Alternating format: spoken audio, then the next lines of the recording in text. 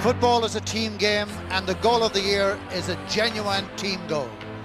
7 passes, 6 players. O'Leary to full-back Deasy. Left corner-back Moran looks for the long ball to Galvin, who's come off his marker, making some space for himself on the left-hand side. Guyton in the link-up. Galvin's come back inside again. Deegan offers his support. Galvin's in the move for the 3rd time, and the finish spectacular.